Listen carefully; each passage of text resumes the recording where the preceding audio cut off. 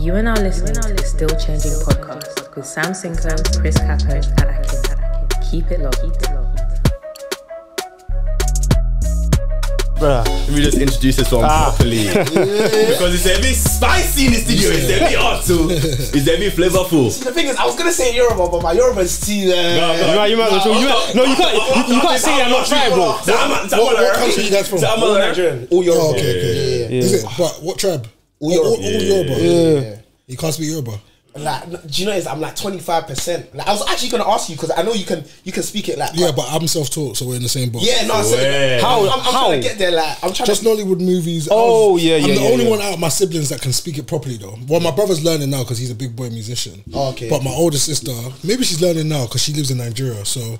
Oh yeah. Okay, Yeah. cool. So yeah. I need to get on my Zoom, boy. You have to. It's if you really want it. Yeah. I saw some guy on YouTube. Like, I think. Yeah, I told you about it like on Sunday. There's this guy. He does this game show where you start. Oh my gosh, I've been seeing that. I've been seeing that still. I've been seeing that. Yeah. And then every time you have to say everything in Yoruba. Every time you say a word in English, you lose like, I don't know if it's like 250k. Who's this? No, I've seen that. I think it's called like EA Yoruba. That's his like his Instagram. Like he's proper cool still. No, it's a funny show still. And it's mad like. My sister's boyfriend was telling me how, like, you know, like colours in Yoruba as well. Do you know what green is in Yoruba? No, I don't know all that. Like, bro, like, you know, green. Extra details for that. Bro, like green, like it's not one word. It's like apparently it's like the back of a leaf. Yeah, it's descriptive. That's basically like the translation of green. I said, bro, this is the kind of Yoruba they want me to learn. Bro, he drags it, bro. He's even like, bro, he will tell you to like say the question number. The question number is 165. Something brazy that, he will now be like, he'll say something, you'll be like, oh, okay, you'll now say something new, but you say, yeah. Buy me, remove, okay, for me. So the money will now go down again. Bro, it's peak, bro. Yeah, it's Yoruba is very, very important, especially. You have to know where you come from. Yeah. You have to be able to speak your language, even if it's just the basics, and then you grow up on that. Yeah. Do you understand? That's one thing that really irritates me about UK men or UK Nigerian. Let's take it there. Yeah. You guys know there's no games here. There's no games. There's no games because it don't make sense. Do you understand? You know everything about the UK. You're telling me about the Queen and the King that have not done anything for your life, and you don't know about your roots. So all of those kind of stuff, it just gives you a little bit more confidence. Do you understand? Not that I really think it's that important, but at the same time, you should know. Do you understand? So you don't go to your own country and you get swindled. Do you understand what I'm trying to say? You need to be able to stand any place, any time. Yeah, no. You know what I'm trying to say? That's the thing. I feel like the reason for me was like, bro, I just feel like I can't. The only thing I pass down cannot be food. Do you get what I'm saying? Like, more of like my culture needs to be passed down, and I think a lot of culture is passed down through language, innit? You feel just way more connected. No, but starting out's a bit embarrassing though, man. People be laughing at you, bro. Of course, that's normal. Yeah, man. If you can't get laughed at, then you're not on nothing. Fair. No, but the thing is, I do feel like we are, like, particularly our culture, we are a bit like, it's almost like there's a barrier to entry when it comes to learning language. You get what I'm trying to say? Because of the fact that like you're gonna get teased at, like, whereas I feel like other languages, people will like actually encourage you to learn. If someone said they're learning French, I don't think you go to France and you try to speak the language and they'd be laughing at you. Do you know what I'm saying? Like maybe like a laughful kid, like, oh no, yeah. But it's Yoruba, it's like you'll try something and you'll be like, what did you mean? I think that's just the culture though, man. That's just the culture of Nigeria. Like everybody's very loud and aggressive and opinionated. So you have to get. I really feel like anybody who was born Nigerian, you've been given like, I don't know how to say it, 2 steps ahead of life. You develop tough skin quick. I hear what you're saying. Do you understand what I'm trying to say? To be fair, like even looking at some of your content, like obviously you preach a lot about like discipline, do you get what I'm saying? And that kind of side of life. Like, what was it for you that kind of like made that switch for you? Because like even when it came to like, I think you spoke about like journaling every day. Yeah.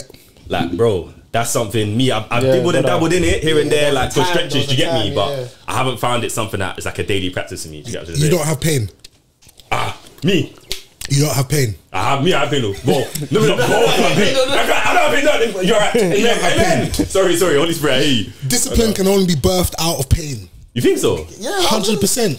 You think so? Of course. Yeah, let me tell you that you have cancer today, and I promise you will never touch a cigarette again in your life. Who's that has cancer? You don't have cancer, but I'm telling you. Do you understand what I'm trying to say? Yeah. People don't make changes until it gets to the worst place. There are different types of people in this world. I've always said that there are certain people, there's certain type of people that you can just rub their back, tell them one time, don't do this again, they won't do it again. There are certain people that have to learn from the consequences of their actions. There are some people that have to learn from the consequences and get hit by a bus before they actually wake up. So God works according to your character and according to how you are. I'm stubborn. Okay. So the way I am, if God was one of them ones where he would pat my back and talk to me and through different people, and he didn't allow me to go through life, I wouldn't be showing up the way I could show up for you guys. Do you understand what I'm trying to say? So that's what I'm saying. It's pain. I cannot.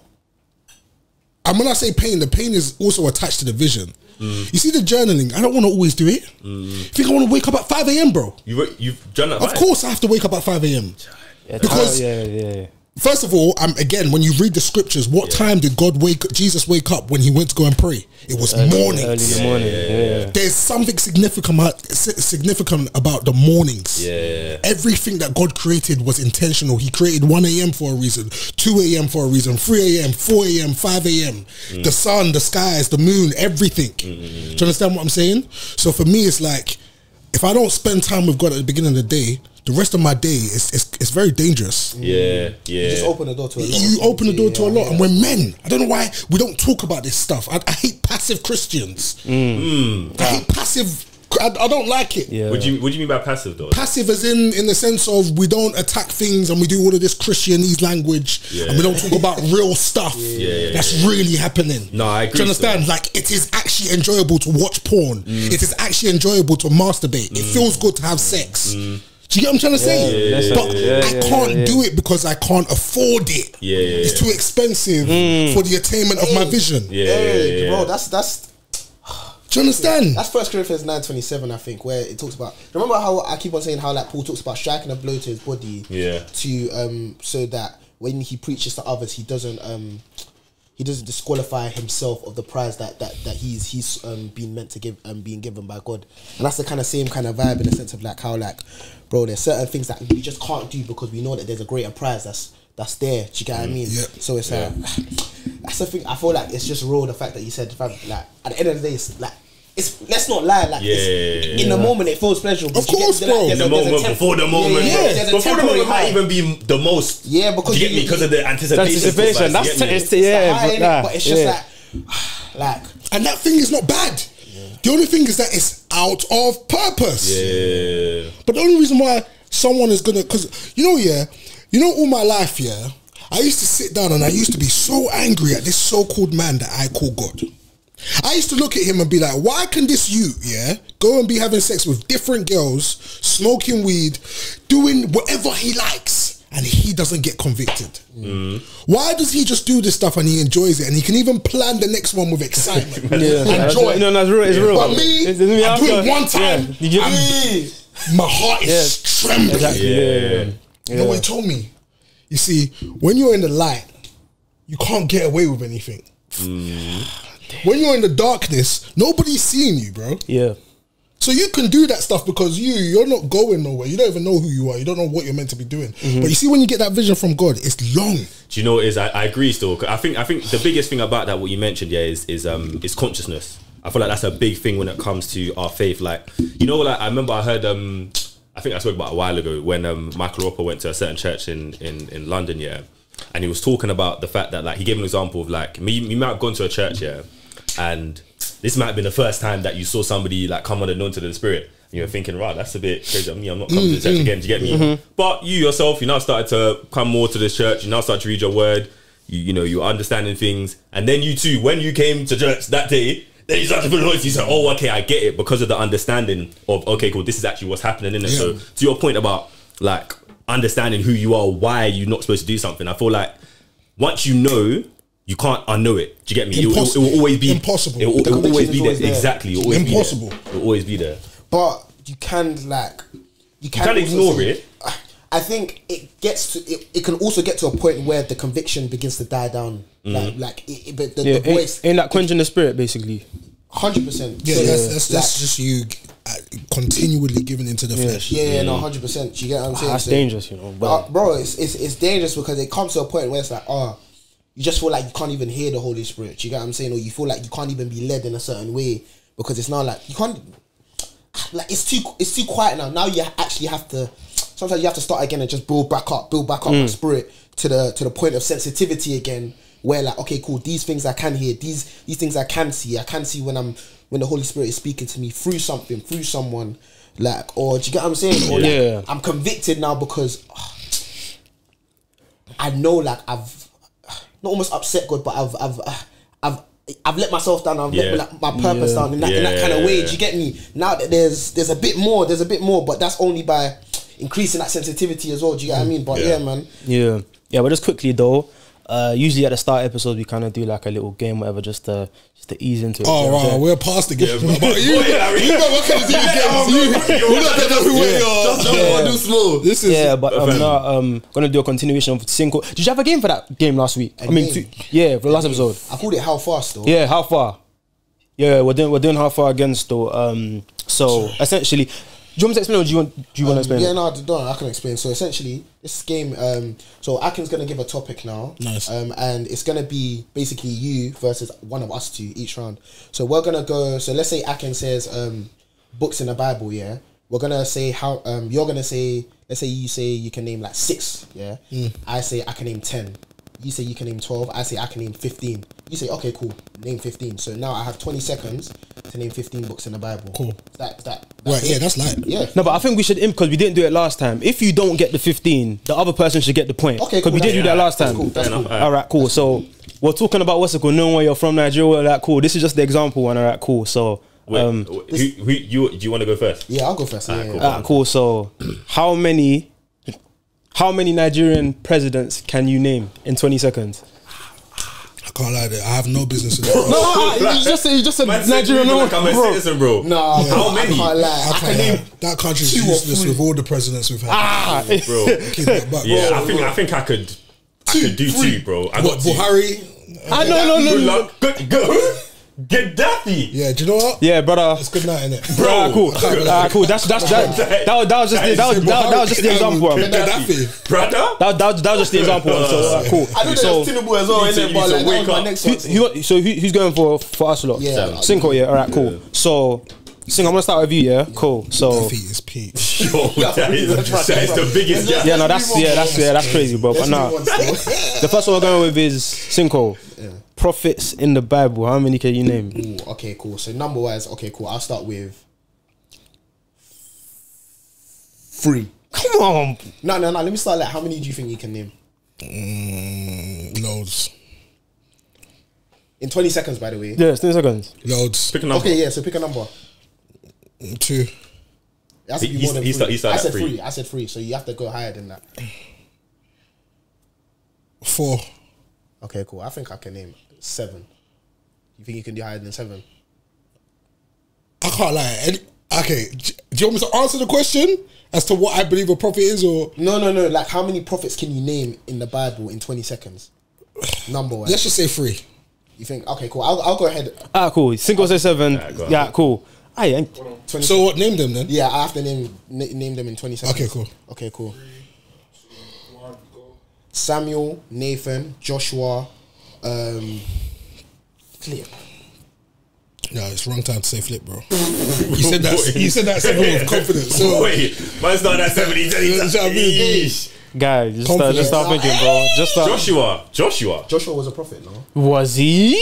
I thought. No, Joshua was a judge. Oh. what do you mean Joshua was a judge? Was he not like? Is it not called like? Before Israel had a king, they had judges, no? What's a prophet? That's the question. Still. Somebody sent by God, no? So what are you? Fair enough. Fair enough. But to deliver a certain message. Yeah, like I wouldn't say. That could be anybody. No. But I think there's a difference between a prophet and someone that can prophesy. Do you get me? No. I think so because the thing is, I feel like prophecy, like being a prophet, is both in the same way that not everyone's a pastor or not everyone's. Everybody is a pastor. No, but everybody is a pastor. No, everyone can be, but I don't think everybody serves as a role like that. There is no such thing as a pastor who just serves as a pastor. That person's completely out of purpose. Pastor shouldn't even be a title. Jesus was not a pastor. Did you ever hear pastor in the Bible? No, Jesus wasn't a pastor. But Yeah. No, but that doesn't mean that there isn't a role for a pastor. Listen. Like even in, I think, is it Ephesians or Philippians that talks about like there being like space for shepherds and, and teachers. I'm not denying that. Right. There's teachers and there's different ministries and all of that kind of stuff. I'm not denying that, but I'm saying from when I connect with God and I can hear him clearly and I'm reading his word, he can put me in any department at any time according to my gifts, my talents and abilities that he's given me. Now there are people who are able to prophesy through dreams, who see dreams. There are people that are able to prophesy through words and all of that kind of stuff, but I don't feel like it's stuck to TD Jakes or Miles Monroe. Or So when I was saying prophet, when I said I can answer the question, every single person in the Bible is a prophet. Because when I checked, it said there are 88 named prophets in the Bible, but I think it also said there are thousands of prophets. And because remember when they killed who was it, Jezebel? That when Elijah ran, they killed all the prophets, right? There was thousands or hundreds of them, whatever. So it's something similar. For me, in my mind, Elijah and Elisha. A prophet is a vessel that has made himself available for God to use. You've killed your flesh, and now God's spirit abounds in you, and He speaks through you at any point, at any time. But I don't know. I just feel like that's a bit of a. It can make something that I feel like God has made sacred a bit loose. So it's not to say that I think. Like I said, everybody can't be used. At any point, God can use even an unbeliever, and that person can prophesy to you every day. So I feel like if without like that, I think there are like in my mind certain divisions and certain lines where someone can take the role on of a pastor at a certain point, but the calling and walking the life of a pastor, I think not everyone can do, or not everyone really has been called to do. What's the calling and the walk of a pastor? So I think, just splitting off the dome, like I think. One, being able to like shepherd people, being able to take on the burdens of a church, being able to look ahead and build not just your vision of something, but God's vision for a specific set of people. And that doesn't always mean it's going to be a mega church or something that's going to have 1,000 people. God might just want you to pastor 50 people, and that 50 people might go on to be the light of the world after that. You know what I'm saying? But I feel like, particularly when it comes to shepherding, when it comes to like filling people up with the Spirit from the Word. I feel like those may be 3 or 4 things I'd say in terms That's of the role of a man. You've just described the role of a man.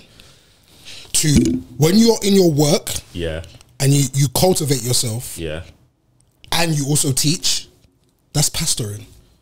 So what I'm doing on my social media right now, I'm working. That's my work. I'm God's mouthpiece. Of course. So therefore, my daily work is to sit down, pray, meditate, read his word, the Constitution, and re-deliver it in the way that he instructs me to. And then now I've got a group chat of men who are in there. They're also being shepherded. I might not be doing everything by myself. I might have a team. But that's the role of anybody who says, I have a relationship with Christ. That's, you can't not shepherd people. You can't not teach. 100%. Do you know what I mean? No, but I think because somewhere in scripture it says something about it kind of makes a different or distinction. So it says something about teachers will be judged more severely. Yeah, of course. So don't you think there is some type of distinction and separation? Because you said obviously it's the role of a man, but there are some, all right, cool, you're actually called to, do you know what I mean? So what's the... So Solomon said, as you grow in knowledge, you also grow in sorrow. So I relate that back to that scripture. Whereas you're a teacher, you know better. So these people are now under your care.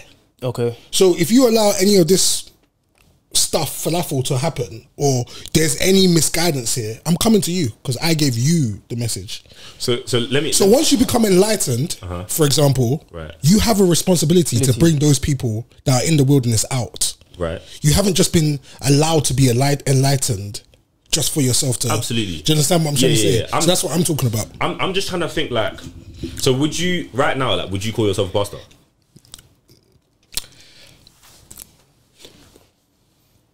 That's a very good question. Because I feel like I'm saying, I think the reason... I would say I'm a pastor. I think I just avoid it because I don't like the Christianese people and the religious people that come around that. That's it.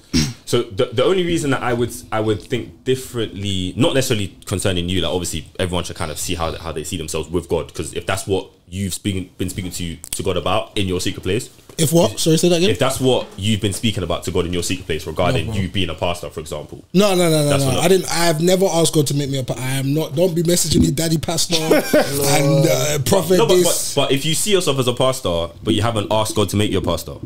I don't see myself as a pastor. Right. I just see myself as a vessel. You see, I try to stay away from titles as much as possible because of human beings. Okay. Right. Now, what God calls me in private, I allow other people. If you call me a pastor, no probs.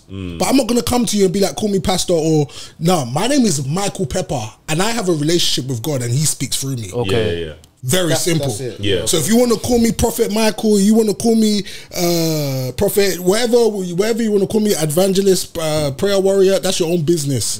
But I'm not going to give you no title because I don't want to be judged more than I need to be.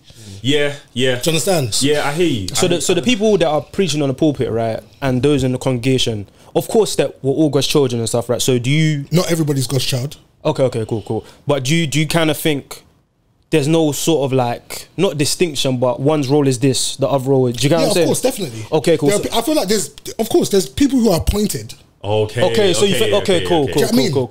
I definitely feel like there are people who are especially anointed for certain things. Okay, all right. Again, that's scripture. Yeah. So this ain't. I never want to talk. I never talk about opinions. That's why I don't really get into debates. And that kind of stuff. Okay. So if it's not in scripture, disregard anything I'm saying. Yeah. But I'm just talking about from what I know. Yeah.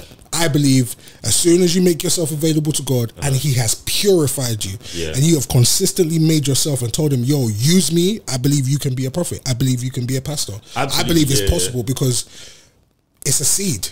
So God would never call anything outside of me that he hasn't first put inside of me. So if I wasn't able to speak this way, it wouldn't be possible for me to do what I'm doing. Yeah. Do you get what I'm trying to say? I totally get. I think when you kind of mention the kind of like somebody being especially like anointed or appointed for it, I think it kind of clicks now, because initially it kind of sounded as though you were saying there was no difference between someone that I go to listen to every Sunday, or at least who's blessing me every Sunday. But those are just the chosen ones though. Yeah. Especially anointed people are the people who have been chosen. That's it. Yeah. But distinctive. Precisely. Yeah. Do you understand? Yeah. Now, there's a reason why you lot reached out to me. There are so many guys that do what I do. Yeah. Why did I stand out? That's not me. You know it is like I was even telling these man, it was really and truly, because obviously maybe we can talk about like what you do a bit later on in terms of like PT Pepper Talks and stuff like that. But there was it was that in a sense, because there was a realness behind that as well. Do you get what I mean? That's a lot of the time people don't really talk about the realness that comes with like just man and being a man, and like the difficulties that we may go through. Do you get what I'm saying? Like when we like, do you remember when you were talking about with Charlie, how you were talking about, I don't know, the D string. Yeah. Bro, like no one really talks about that. No one really talks about, okay, cool, I didn't really grow up with a father figure in my house, so I didn't really know what it was like to actually, what does a man do? Like, how does a man move in society once they've reached that adulthood stage? You get what I'm saying? Yep. So that's really why not everyone talks about that. People will just go to like the basics of like, oh, okay, cool. Every time I hit this mic, you know, but like, oh, okay, cool, like a certain level of this is how Christians should be, without getting really the foundations right. And I feel like that's practicals. Do you get me? Like just keeping it raw and relatable as well. Do you get me? But cool. yeah. So I reckon that's one note to Michael, innit? That's one note to Michael. But now I'll do one more in it. So the second one I was gonna do, because we're in fitness, gym, all this kind of stuff. I want to say there's an epidemic, but all these run clubs and that. But so I'm gonna say. So I'm gonna start with you, Michael. Yeah. How much or how many rather like gym equip? No, should I do gym exercise? How much gym exercises do you think you can name in 20 seconds? I don't know. I can't give you a number. No, you have to give us a number. It's the game. It is the game. Let's say 5. I'll go for. Definitely can do more than that, but I'll go for 7. Don't do that. What? 10. What? 12. 14. Go on. In 20 seconds. 14 is in 20. No, we said You were quick. You were proud that you could get bro. No, don't worry. I'm at the time. I'll get on the point then. No. Hold on. So I forgot who's talking. Let's go. Alright, cool. You ready? 3, 2, 1, go. Squats, bench press, chest press, chest, pec flies, dumbbell press, dumbbell rows, lying leg curl, leg extensions, back extensions. Time. How many is that? That was 10. It's 10. Yeah, you got 10, but yeah. What's the 1-1? Yeah. Yeah, it was Listen, 4. man, draw thing, man, draw. It's calm still. No, I'll give you that one still. I didn't pay attention to it. Might as well run back the intro, innit? Yeah, listen. It's episode 68 of the Still Changer podcast. We've got Capo in the studio. Who else is here? Sam Cinco. King one and only. Oh, we've got a special guest in the building. Yes, like I sir. said, it's hot. It's peppery. You already know it's your boy Atarudo Michael Pepe. That was what I was meant. I couldn't get Atarodo, like, bro. Yeah, come on, man. Ata Din Din. Yes. You understand? The God experience. You get me? Alright, so based off that, yeah, I've got a question for you, man. Yeah. You man, you're in heaven now, yeah. Yeah. You can ask God one question and one question only, and He will tell you everything about it. Do we come back down to earth after though? Do we come back down to earth after we hear the answer? No, let's say you're actually in heaven now. No, but what's the then? Okay, you come back down to earth after, but you can ask one question. Come about the eternity. You lot are greedy. Why do you want to come back down so much? What? What's the Share it, bro. exactly? What? So I can share it. Nah, shit. Yeah, one question. What are you asking? I don't know. You know.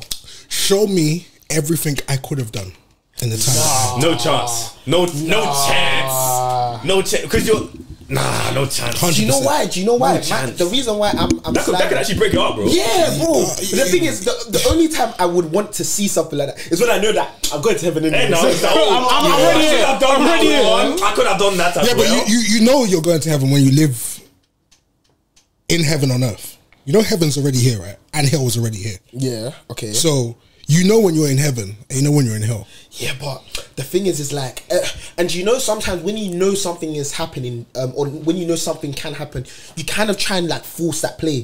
Do you get what I mean? Yeah. You try and force that end result to come. So sometimes you might, maybe that's now you being righteous, like you being self-righteous now, instead of you just walking by faith in the sense of like, okay, cool.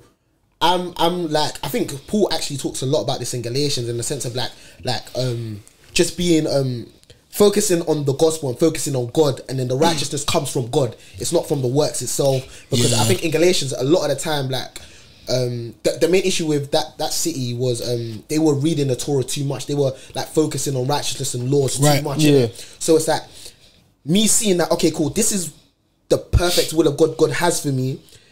I need to do X, Y, and Z to get it, but really and truly, it's like I just need to keep my eyes on God to get it. Seek ye first the kingdom of God. And everything Exactly, else right? added. So Yeah. that's why I wouldn't want to know that, because then I'll be like thinking, okay, cool, like this is what I need to do. Do you get me? When I see. when God when with God, it's really like just set your mind on things above, and then everything else is gonna work it out. No, but even when you say that, bro, like, because do you know, like I said, I've grown up in church. So backstory, I've been a professional drummer. I play drums. That's my life. Do you understand what I'm trying to say? I haven't played in a while because I haven't been to church in a while. But I grew up in church. There is hardly a church that I haven't played at in the UK. Bar some. Do you understand? So when I hear stuff like that, for me, it's still confusing, and that's why I speak so clearly, and I thank God for removing and stripping every single thing out of me to the point where I could only speak from Him. Do you understand what I'm trying to say? Because when God strips you, you have no choice but to go back and submit to Him. So when you're talking about seek ye first the kingdom of God, we're talking about His character, because His character, the reason why all of those other things are added onto you is because that kind of character is what brings and attracts that stuff. Okay, cool. Seest a man who is diligent in his works, he will be seated amongst kings. Diligence. Okay. Do you understand what I'm trying to say? Okay, I hear Diligence is a fruit of a spirit. Patience. Which is something that God consistently had to slap into my head. Patience is the fruit of the spirit. Forgiveness is the fruit of the spirit. Self-control is the fruit of the spirit. I'm struggling with pornography. I'm struggling with fruit of the spirit. So from when you start speaking, out of the abundance of the heart does the mouth speak. So what are you watching, bro? Yeah, man. What are you listening to?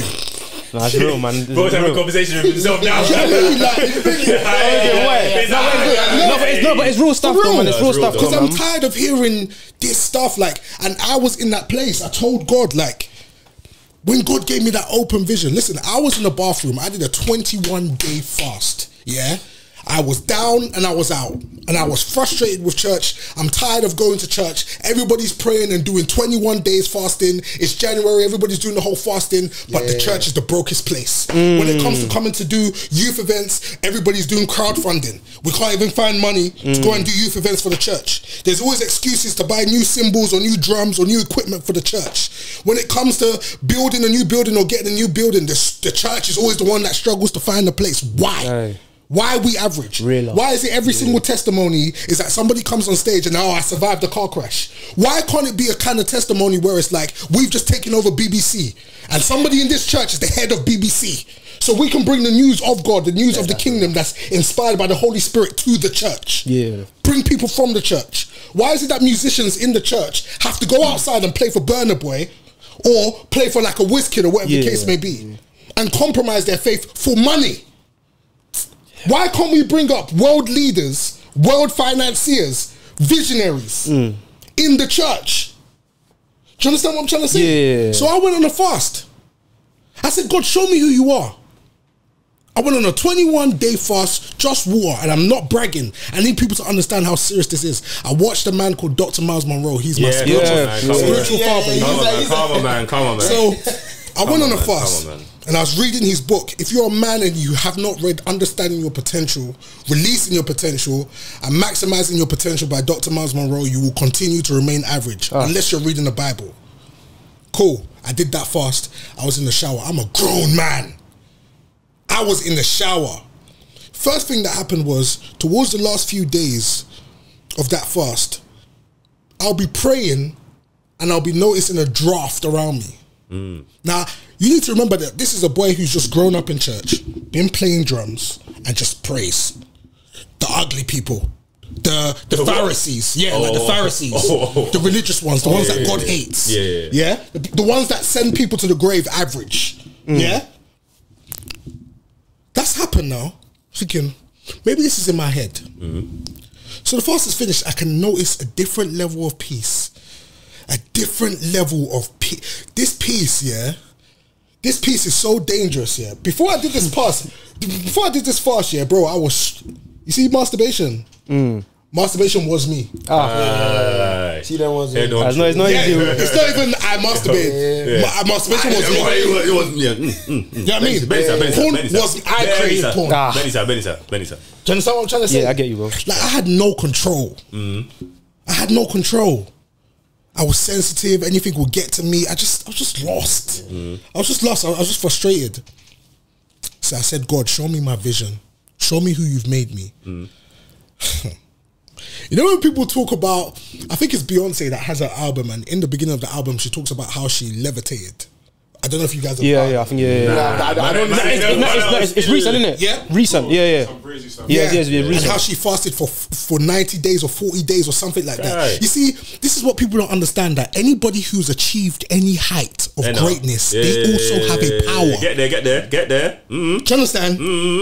Walking short because the thing is, something has to. I remember I chatted to my brother about this, particularly about music, like, or even like you said, just success. Everybody that's gotten somewhere, something is helping them. It's not by flesh. Something is propping them up. It's either God or you see that statement, eyes have not seen, ears have not heard what I have in store for you. You know that same scripture applies to the enemy as well. Yeah. All truth is parallel. Do you understand what I'm trying to say? The devil, that applies to the enemy as well. He will show you what eyes have not seen, what ears have not heard, at an expense. You see, when God blesses you, his one is just no reproach.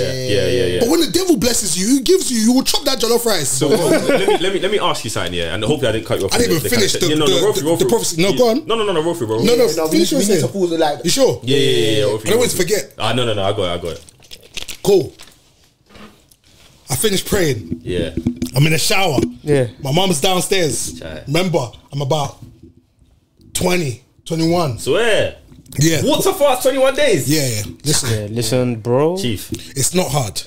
Think so? I'm telling you, it's not hard. What did you tried something similar? I'm telling you. What? I only did 3 days drive fast, and that one, fam, second day, that's when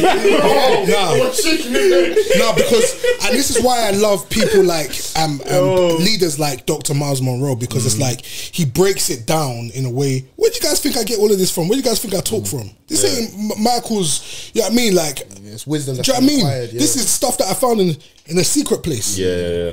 So anyway, he breaks it down in a way that he adds science, but he also adds the word. Yeah. Because everything that's been created was from God, right? Yeah.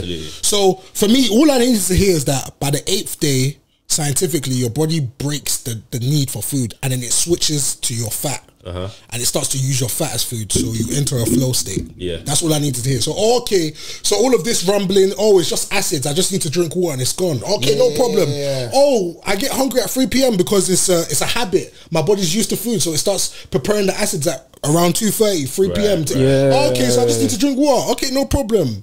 You see, once you know how weak and baseless your enemy is, you can attack it, bro. No, honestly, the enemy, it's about identity, and again about consciousness. Once you start knowing things are happening, let me finish this. Go on.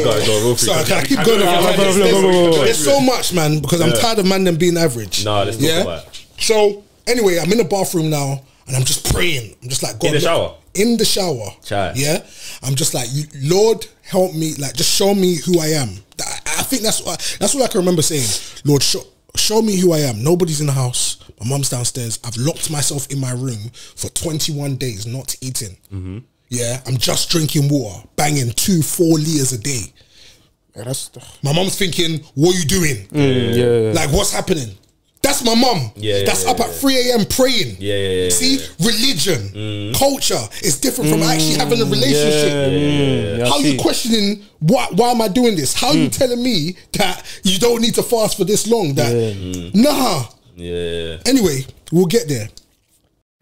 Hey people, what's going on? It's Sam Sinko. It's Capo here. Listen, make sure you like, comment, and subscribe. Help us out, man. If you want to see more of us, then do these things we're saying, innit? Send in your dilemmas as well, man. Of course. So when that happens, and I'm in the bathroom and I ask God to show me, I think I asked 3 times, my brother, have you ever had an experience? You see that levitating Beyonce was saying, she's not a liar.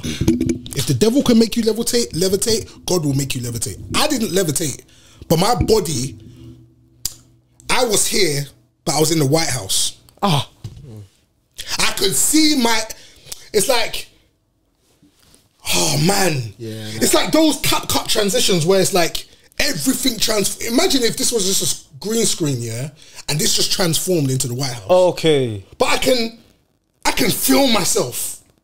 Like I'm in the like I'm actually on top of the White House where the president gives an inauguration. Okay. And he's speaking to bare people. And I'm thinking, so I'm just on top there where he gives the speech. And it's just people, bro, like crowds of people. Like people, you know how long the grass is where it is? People. And I'm thinking, so that's happened, but it's like, it felt like 5 minutes, but it was actually 2 minutes. But it was not 2 minutes, it was like 10 minutes, but it wasn't 10 minutes. You lose the element of time. Time isn't a thing with God as well. Do you get what I'm saying? So you lose that thing. My voice hit a pitch that I never thought a man could ever make, and I ran downstairs to my mum. Oh, you screamed in my towel. I hear it. That's that feel a Sunday kind of. My brother, that kind of tear. I honestly, if somebody had never had water in their life, I could have filled up a bucket of water, bro. It was like fear mixed with this fire that cannot be quenched. It's mad, mixed with also confusion as to me. You know when the burning bush. I knew you were going to talk about Moses. And the man was like, you're gonna lead these Israelites. Go to Pharaoh, big man. Imagine that you've just killed somebody. And you have a star as well. And you have a star. And he told, you see, I was reading a scripture the other day, and he said he uses the foolish things to shun the wise. That's right. Talk about it. So all of those Christianese and religious people to mind your business. It's very important. Yes. Absolutely important. Yes. Yes. And it will be good for your head. Listen, I'm not even going to start right now, yeah, because you guys will get done out. But you guys need to know what you're dealing with here. Do you understand? All of those religious stuff and all of these other religions where people cover their heads and they do all of this kind of stuff, it's all rubbish. Because at the end of the day, if a bird was not in its work, which is to fly, that bird is failing. So no matter how much that bird sits down and praises whoever created him and covers his head and screams and prays, if that bird does not work to fly, that bird is out of purpose, which means it is a failure, out of righteousness. Yeah. Okay. So your sole purpose on this earth is to accomplish purpose. That's it. What is your purpose? To bring God's kingdom on earth as it is in heaven. Yeah. How do you do that? Through the gifts, the talents, the abilities that he's given you. Okay, that still doesn't make sense. I can play drums, I can sing, I can jump, I can shout. Yeah, that's right. You've also been given ideas which you must fulfill through those talents and those gifts. Do you understand what I'm trying to say? Yeah. So it's not about the prayer. Because if somebody like Elon Musk or the world government has the guts to shut down the church during COVID, tell me what we're doing. Please tell me what we're doing. So wait. So on the point about maybe certain church practices, yeah. Like we sometimes spoke about this and thought about this even in our own like private conversations, whatever.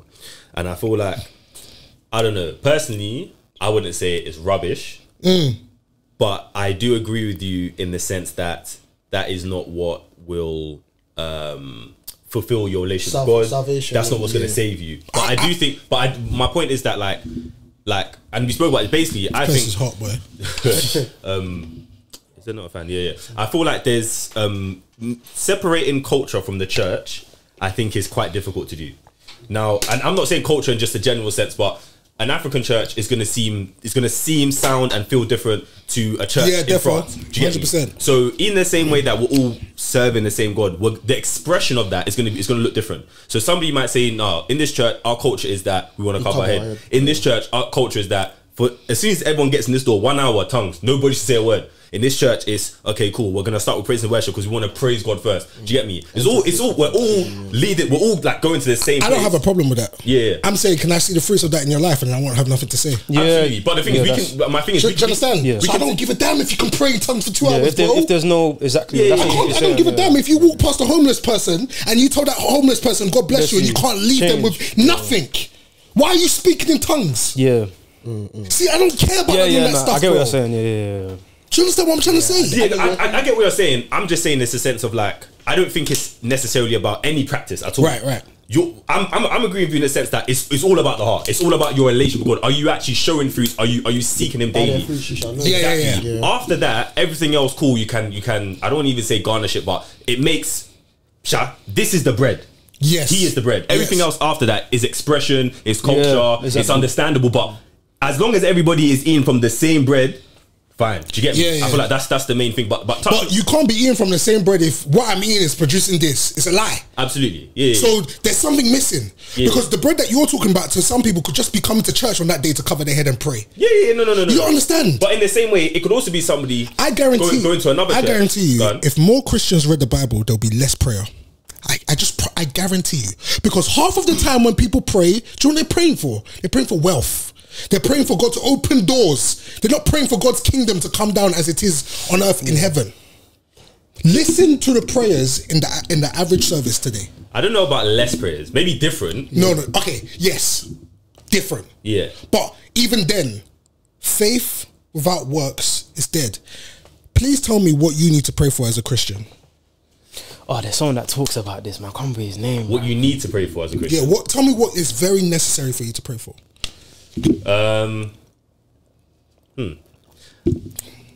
That's interesting, you know. I feel like if we let's just open that up.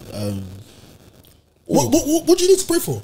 I feel like, okay, I don't know if there's a right or a wrong answer. I'm not saying you shouldn't pray. Yeah, I'm just asking what should be prayed for. So that's what I'm saying. Like, I don't think there's a right or wrong answer to that. I think at the end of the day, you speak prayer. Let's even say prayer. Let's even start there and build it up in it. Yeah. Cool.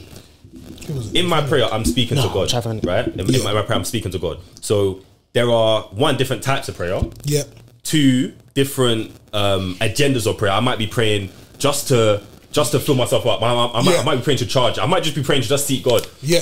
I also might just be praying because this day was hard, and I just want to open up to God and speak to Him. Do you get me? So in all of those things, at different stages, at different times, different seasons, I don't think it's what needs to be prayed for, what doesn't need to be prayed for. It's more so like what's on my heart. Yeah. However, I do also think that, to your point about maybe just praying for wealth or just praying for this or just praying for that, too much of anything is a problem. Yeah. So particularly, I think as Christians, praying for God's will to be established, praying for our fellow brothers and sisters, praying for those who are lost currently, who aren't believers.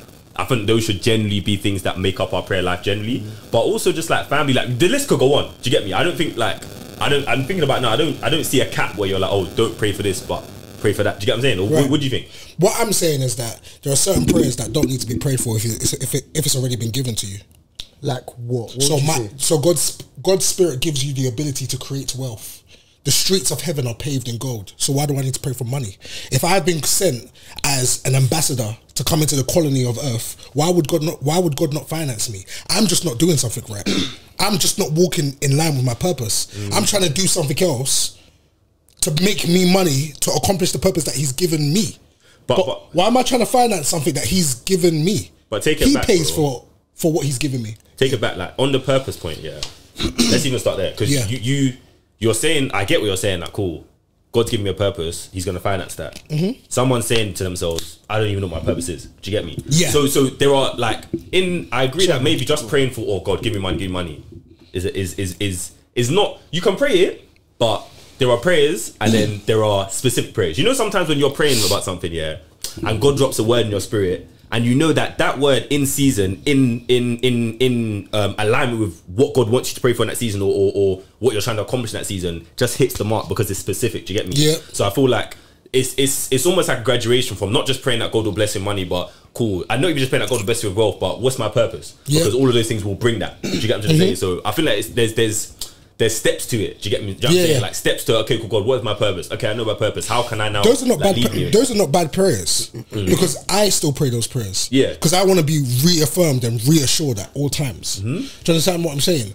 I think one thing that people need to understand is that when I speak to the average Christian. Right. I speak to the ones that refuse to understand that we're meant to live way bigger than what we are. So all of this intricate stuff about what's said in the Bible, I can't lie, I'm not perfect. Yeah. I'm not talking from a perfect place. I'm still reading this stuff. Do you understand? I'm still reprogramming my mind. I still deal with stuff. Do you understand what I'm trying to say? So the reason why I talk the way I talk is because I've seen real life. I've been homeless. I've slept outside. So I know what power got me out of those kind of places, and when I was suicidal, who saved me? So when I talk, I don't talk out of knowing everything and knowing every single book on this earth or how many prophets are in the Bible. I don't care about that stuff. I'm telling you that this God is real. And it cannot be played with. You cannot be fat as a man. You cannot be lazy. You cannot know what your vision is and your identity. You cannot. Because a man who doesn't know his vision and purpose and identity, every single thing that he comes in contact with is abused. We think abuse is only when a guy slaps a girl or whatever the case may be. No, it's not, bro. No, it's not. If you receive £10,000 right now, and that £10,000 is used on you just buying a new car, buying a new house and all of this other stuff, because you're unaware of your vision, you've abused what God has given you. And what did God do to the person who buried their talents? What did He do? Took away. It's not a joke, bro. 268 men just killed themselves in March. Because they were visionless. They did not have their identity. They did not know what they could do. They didn't know why they were here. They had given up on life. They're looking at Rishi Sunak like Rishi Sunak has any control over their life, when the Bible says that we are in this world but we are not of it. So therefore your bank balance right now does not reflect what your bank balance is in heaven. You are funded without any restraint. Do you understand what I'm trying to say? So let me ask you, bro, like I think even just rolling back, like, or even touching on that now, like somebody feels average, or even yourself, like you mentioned in the fact that like you weren't always this way, innit? And you were like, you know, I don't want to say that, obviously how you phrase it in terms of like you were masturbation, but obviously you were going through certain things, you were living life, innit? Like trying to change that reputation about you. Did you find that like difficult? Did you really care about it? I never had a bad reputation. Right. Do you think that's an issue to have a good or bad reputation? I don't care about reputation. Why would you say because who are you? I don't live for nobody's approval. I did back in the day. Yeah. Because again, I was a child that was lost, never seen my dad, was always aware that I didn't have a father figure, was always aware that there's something greater in me, but I just didn't understand what it was. So I'll be going up to man them that are older than me, just because they have a car or whatever the case may be, or they look in a certain way. Yeah. I'll be going up to them, asking them, yo, like leave me, like I'm humble. Like I'm ready to be like to be guided. Like I know I'm a drummer, but I know I'm not just more than. It was a still small voice that I could never, bro. I swear to you, I could never understand it until today. It's still here. It's like even when I'm doing, I know I'm not doing enough because there's more. Yeah, just what I'm trying to say. And then paired with God giving me that vision, it's like raw. So when I now go back and I look at my life from secondary school. From primary school, I had the influence. I was always known. Secondary school, always known. Uni, known. I didn't even get a uni accommodation. I got a house with third years. Straight away, first year. Yeah, that's motion. That's motion. That's still, motion. that's motion. Do you know what I'm saying? So it's like, oh, you've given me this character because of, the vision. People, leadership. Oh, that's why I'm handsome. It's not just for me to be out here beating different girls and to be masturbating and to be sleeping with different women. It's like when people actually look at me, I'm actually presentable. Bro, do you know what it is? I was chatting to one of my friends about this, like, because she was basically saying, she was chatting about some other brother basically, and basically saying about how, like, I think she referred to it as like basically like lit ministry, in a sense that like, oh, because you're lit, quote unquote, because people see you as a cool guy, whatever, you're actually bringing people to go there because you're handsome, because you're like, she's a pretty girl, whatever the case may be. Like, do you actually, cause I didn't really deep to that point. Like, I just thought that like, alright, cool, you're a calm brother, like, you're relatable. Do you get me? But do you actually see it as like, raw, like, there's actually a reason why God even made me this to look this way? Like God's intentional. Again, people, like you guys, see, I don't know how to sugarcoat stuff. Maybe God's still working on me. That's what I keep telling people on my socials. Like, if you're looking for a pastor or somebody who's the perfect, well-spoken person, you got the wrong guy, bro. Do you understand what I'm saying? I don't care about political correctness. There are some people that you look at that you do not want to look at. It's very, very simple. I'm sure there's bare girls you walk past and you're like, keep it a buck. Yeah. There's some. That's you. I can't talk for myself. I'm brave enough to say what I think. There's some people that I look at and I don't like. You're not pleasurable to look at. But you wouldn't say though. That's my point. You know what I mean? I can't lie. I have said No, I'm not saying man hasn't. We've all said. You know what I mean? So it is. Obviously, I probably wouldn't do that now. Do you understand? Because I'm more enlightened. Do you understand what I'm saying? Yes. But back in the day, there's times when I'll look at somebody, I'll be like, please keep a distance. Do you understand? Based off how you look. How you look has influence. When I walk into a room, you must respect me. You can't not respect me. I'm fit. I'm healthy. I don't eat trash. I don't allow anything. What did I tell you guys as soon as I came in? Because that's not for me. That's not for me to prove anything. That's for me to protect my heaven. I'm in heaven. So in my mind, I can't allow the enemy to have a footstool where I'm looking at that chicken and chips there, or I'm looking at these sweets. And yeah, I might not eat it right now, but you've already planted it in my mind. So now there's a thirst for it. Then that seed is planted, and now I'm all of a sudden I'm going home and I just want to go to the shops and get skills. Like it's so like. It's funny as well because you talk a lot about standard. You know what I mean? Like setting a standard, like that's important. Because now it means like you have to hold. It's the same thing as almost like reputation. Like you have to hold me to that regard because I'm not gonna settle for less. So okay, cool. So like going forward, if anyone wants to listen to this, like they'll know like cool.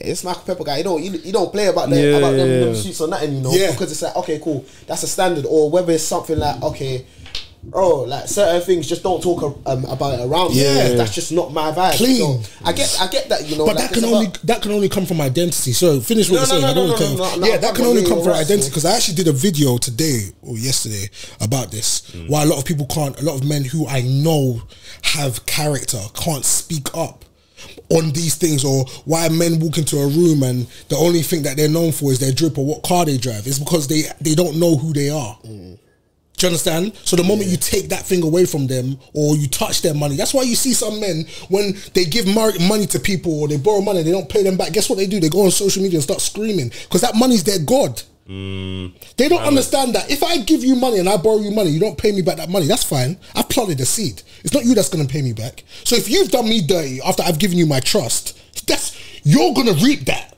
That's got nothing to do with me. Okay. So the person who takes revenge is God. I always tell people it's better I beat you up than for me to tell God to take revenge. If you do me dirty, it's better I beat you up. Or compared to me saying, Lord, you see what you done to me?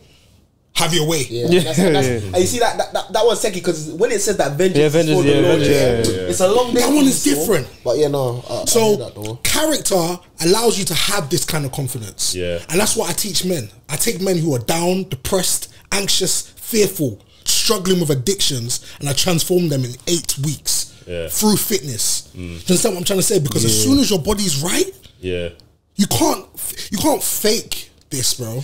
Do you know what it is? Yeah, like I think when you spoke about like not necessarily caring about reputation, like, I know there's a scripture that talks about like, I think so. It's funny, back to the point on pastors, isn't it?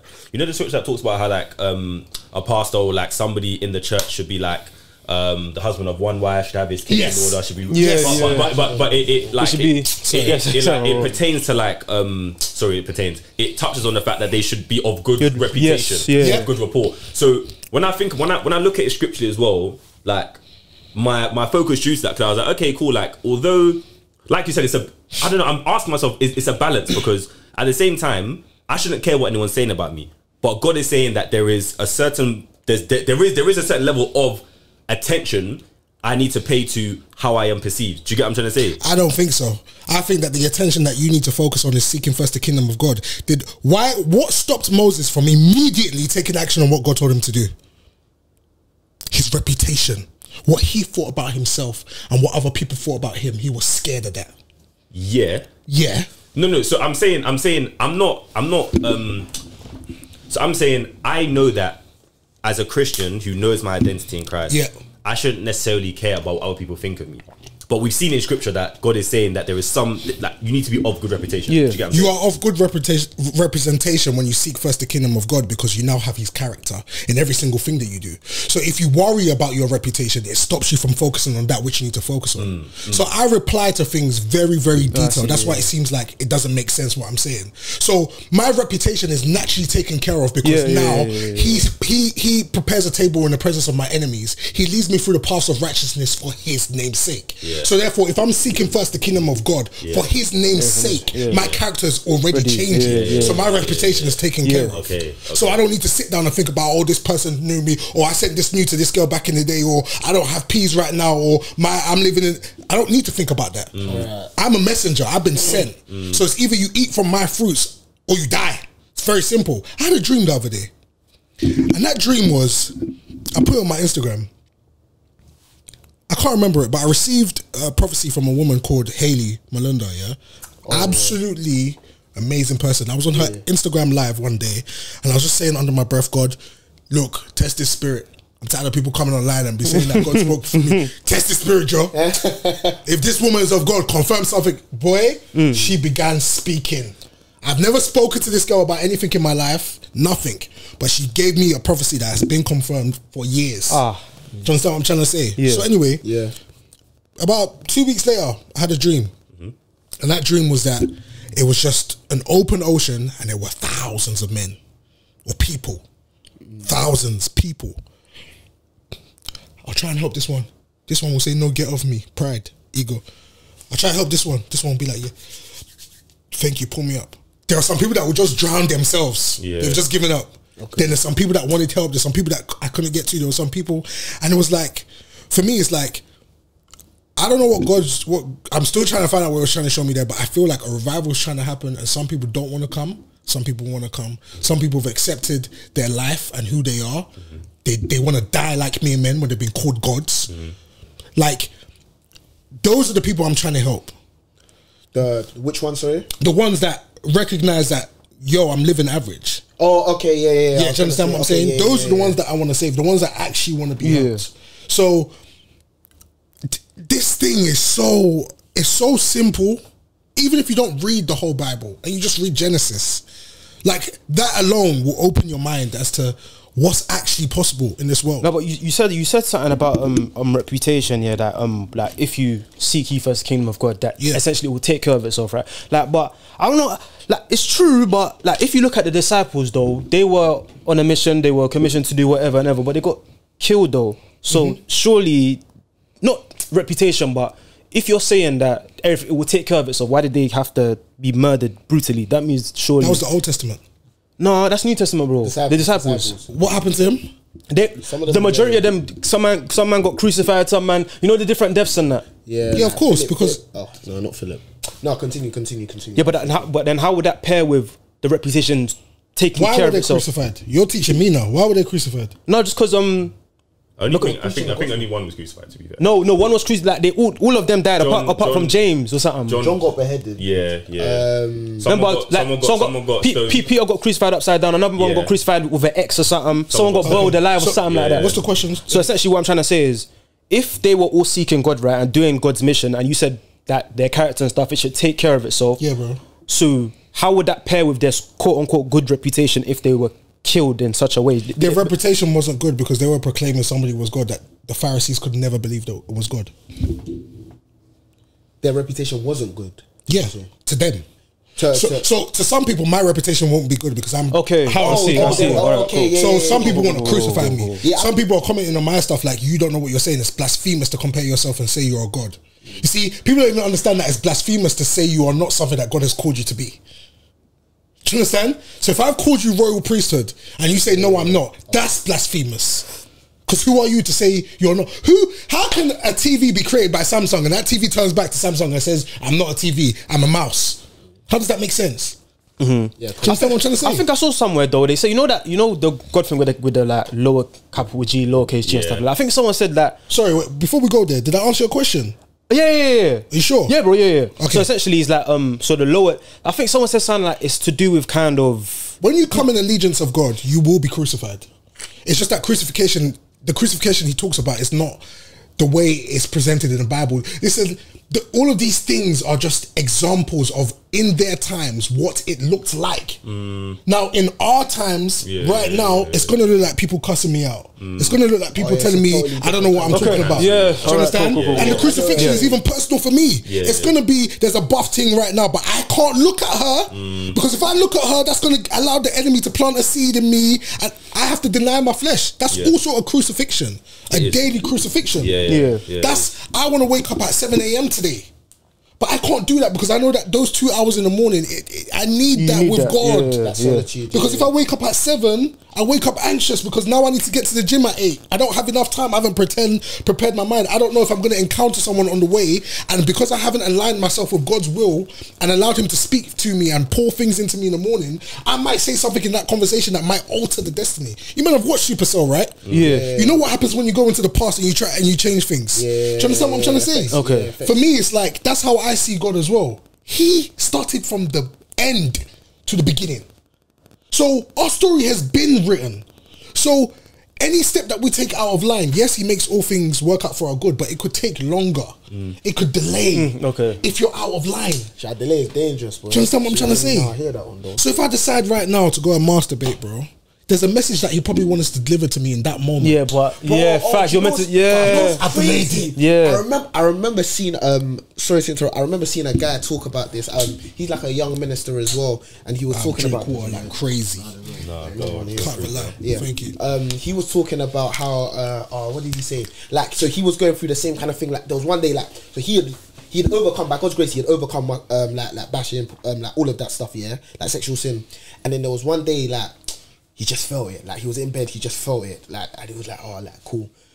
he was gonna give in to the temptation, and he said, "Nah, like, do you know what it is? Like, I know what I've been called to do." So he brushed it, and then like 5 minutes later, his mum came in, and his mum, like, she felt bare anxious. She felt like a pain or something in her chest, and he prayed, innit? He prayed over her, and the pain ceased. She was calm. She felt calm, but it was that thing of like, if he had fell 5-10 minutes before, that authority that he had in that moment, impossible. He wouldn't be able to muster up that faith, because it's like, I just fallen. So like, who am I to now come into this atmosphere and now demand that spirit to come out, or that spirit is now in him? Plus, I think it's also a thing of like the fact that he denied himself in that moment was almost like what kind of fueled that fire, that crucifixion, to be like, okay, this power is now with you. Do you know what I'm gonna say? This power, like, to because you've given of yourself, like, this is what is within you now to kind of like speak this word. And it's mad, like, and I know, like, even when he was speaking about that, like, the devil kind of knew that, cool, like, this is. The devil's crafty as well, do you know what I mean? He's like, okay, cool, I'll do this and then I'll do this so that, like, it's not really gonna work. Do you get what I mean? But separately though, I wanted to ask you, like, it's kind of like a dumb question, because when you were talking about, never a dumb question, bro. When you were talking about your 21-day fast, right? You said that obviously you do gym and whatever. Do you get what I'm saying? So like, how did you get your protein and then that? Like, is that a dumb question? Sacrifice, bro. Fairs. That's what God had to strip from me. Okay. Were you still going or no? I couldn't go. Oh, okay. I think I went for the first week. Yeah. Oh, and but then after that, I was thinking, I did one leg day like this. My head was doing bad. Yeah, it's like, you know what I'm trying to say? I can't like gym and fasting. Nah, if you do it, is it? What, like, no, you can still go gym. No, boys, I lied. I didn't go gym. I was in. You see, no, but yeah, no, you can't do a 21-day fast as in, oh yeah, I just want to fast. Yeah. You have to. You have to lock in. It's not even that. You have to lock in. It's not even that. It was a place of hunger. It was a place of pain. Jesus didn't go into the garden and start praying and start fasting all of this and tell these guys to keep watch because he just wanted to. Yeah. He'd been told that you're about to die on the cross. Yeah. You're about to get crucified. You're about to have nails through your feet. How dare you not fast?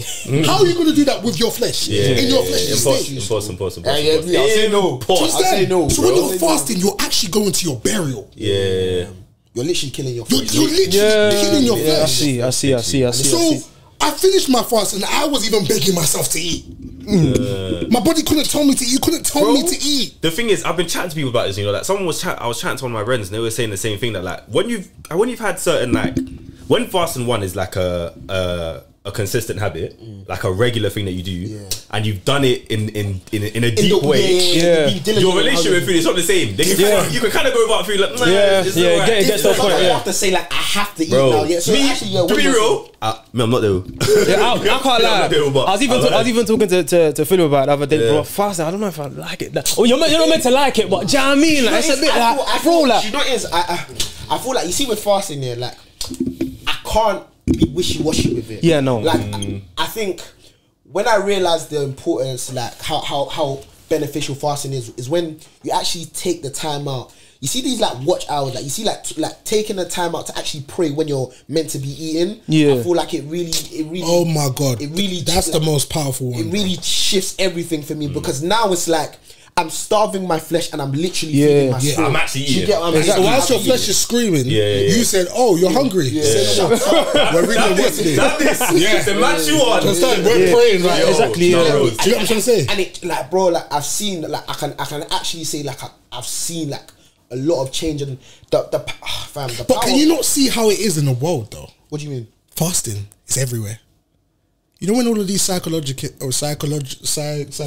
you know when they say replace habits, what's that? Yeah, that's basically that. Is that not denying yourself? What do you mean? So if you're a smoker, they tell you use nicotine patch. Yeah. If you are somebody who deals with anxiety, they'll say replace it with something, play this music, do ASMR, whatever the case may be. All of that kind of stuff is fasting. In what? In another form. In a worldly way. That's it. Because the only difference with fasting is that you're actually replacing it with the bread of life, the word of God. Yeah. So you are now allowing God to reign, because you know God has no power over us right now unless we give him access, right? That's what your prayer is. Your prayer is, yo, come in, come and have your way. You have authority here. Come and affect my environment. Do you understand what I'm trying to say? Understand. But fasting now is, you have full control. Yeah. Like, You see, when you look at a pipe, yeah, in your house, and that pipe is clogged with dirt, and you're trying to get water through, you know, sometimes it might just drip. Yeah, small. But you see, when you fast, yeah, he removes everything. Fasting removes everything from your mind, all of those dirty images, all of those lustful thoughts. Even then, though, I was just about to say that. It comes up and you're saying, no, you ain't fasted, bro. Nah, brother, you ain't fasted, brother. But in the same way, though, like you're saying, if this pipe is being unclogged, where's it going? If the thought comes to my mind while I'm praying, and I'm fasting, it's going up. And the thing is, I think it's more so about like, okay, cool. When this thought now comes, what am I doing with it? If this thought previously would lead me to go and be like, oh, run it. I'm saying you cannot think like that. Jesus Christ, I can't even explain it, bruv. You don't understand. It's gone. It's gone. It only came back for me when situations arised and I wasn't aware, because it was my first fast. Yeah. So I didn't know about maintenance after that. I just thought, oh great, I'm done. I fasted, I'm done. I didn't know that it's daily warfare. You know, the Bible tells us to protect all our gates. Your eyes, your ears, what you see, what you taste, you touch. So I fasted now, maybe about 2-3 months later, I've gone and lips one girl. Now that sensuality is back in me. Now I know what kissing feels like again. Now I know what lust feels back again. I've given the enemy a footstool. No, but if you look at Christ though, when he went to the desert, I was gonna say, he was away from everything, just locked in essentially. But the devil himself went to him to tempt him. Do you get what I'm saying? Right. So surely there must be. Do you get what I'm saying? They're like, nah, this guy's fasting now. We need to amp this up. Do you get what I'm saying? Temptation arises outside of you. It doesn't come from inside of you. He said he had the force. Okay. So I might see a woman and she might tempt me and be like, yo, let's sleep together. But I'm not lustfully thinking about her when I see her. Because that's different. The seed is already in me. Okay. But she's now trying to implant that seed in me, because that girl who's coming to me to sleep with me, that's not my wife. That's not married to me. That's not a woman. That's a Jezebel spirit. But bro, same way, bro. Deep it, like in the same way that let's say by God's grace, we will have children, right? And we've been, let's even say in that, by God's grace, we'll have children. Amen. Amen. And at that point, let's say, you know, we're 30 something or whatever, 40 something, and we've been living this life for a while. What's been downloaded in us at that time, like you said, out of the abundance of the heart, the mouth speaks. Yeah. So we're gonna be given this word because it's been implanted in us. If for 15 years prior to that, someone was bashing every month, yeah, of course, that's what's gonna be that's not me. That's not me. I'm just kidding. Yeah, but my point is that not after a fast. No. I'm not saying after a fast or before the fast. My main thing is temptation come at any time, but it's the fact that before your response is A, now my response is I'm taking every thought captive under the obedience of Christ. This thought, go. Do you get me? That's the authority that you now have because of how, you know, like when you fast and you just know, it's like you have, instead of like, you know, like you'll be in an elevator now on a 20-story building, you're going to every floor. It's like when you fast, floor 1 to 20, I'm in a penthouse already just because of how close you are. You don't allow it to rain. Exactly. So I feel like the fasting almost literally, as you are depriving your flesh, because your spirit has now this authority, all of these things, where now it was like, oh, I have to pray for 20 minutes for this thing to leave me, whatever. It's a word. And I'm going about my day. Do you get what I'm saying? So I feel like it's more about like the authority that we get within fasting. Temptation's going to come at any time. I agree. But what I'm getting at is your mind does not produce those thoughts. When I finished fasting, I could look at a girl and not look at her sexually or lustfully. No. Defo. No. So she might come and tempt me with everything that God's given her. Okay. But I hear what you're saying. To me, it's easier for me to say, oh, I know you, Jezebel. Yeah. Okay. I'm good. Okay, that's interesting. That's interesting. Oh, Jezebel, you just sent me a purple slap. I know you. Okay. I'm not gonna open it and be like, oh, let me just see. Listen. You know this was there. You know ugly Satan, you, bruv. I'm saying he will tell you just. Let me just look. Now, don't see how she is. Give her some script. Hey people, what's going on? It's Sam Sinko. It's Capo here. Listen, make sure you like, comment, and subscribe. Help us out, man. If you want to see more of us, then do these things we're saying, innit? Send in your dilemmas as well, man. Of course. Bro, honestly, I remember, it wasn't not Apostle Roman that was saying it, and I thought it was so deep. He was saying the enemy doesn't mind that if you're a Christian, he just wants you to just be adding. He wants to make you, what did he say? A harlot. Yeah. In a sense that like it's not only God that is your God, but it's You have money, something and else. it's this, and it's girls, and Can it's you this, see and it's that. why I talk about religious people? That's why I talk about them the way I talk about them. Yeah. Because I could have been that kid in church who was looking for that. Do you know how many broken men are in church right now? Bro.